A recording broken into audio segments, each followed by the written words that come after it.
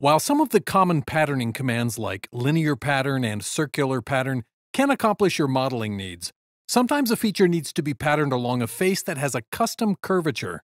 The curve-driven pattern command allows you to pattern along a curve, which is extremely helpful when the pattern needs to be created on a non-planar face. This rib for an airplane wing has a flange that protrudes outward, which is where the paneling would attach to the rib using some rivets. This means that I want to pattern the holes for the rivets along the curvature of the flange. I'll use the curve-driven pattern command to pattern the hole along the flange, which will follow its curvature. The command can be enabled from the Features tab of the Command Manager under the Linear Pattern Flyout menu. There are a number of options available that help give some control over how the pattern's created, and I'll focus on the key aspects that help me create the geometry I'm looking for.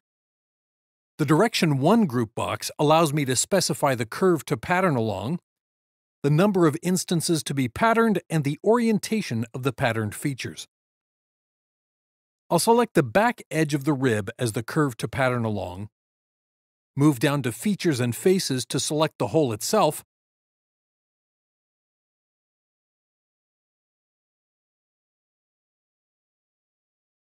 jump back up and make sure the number of instances is set to 16 in this case, and check the options for Curve Method and Alignment Method.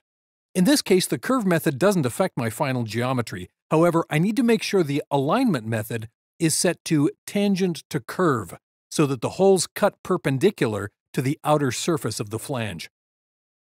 Before I click the green check, notice the hole near the tail of the model. This hole won't be used to attach a rivet, so I want to remove it from the pattern. This can be done by enabling the Instances to Skip group box, and then clicking on that instance in the pattern, which removes it. Now when I click the green check, the holes are patterned around the flange, which remain perpendicular to the outer face on the model at each point.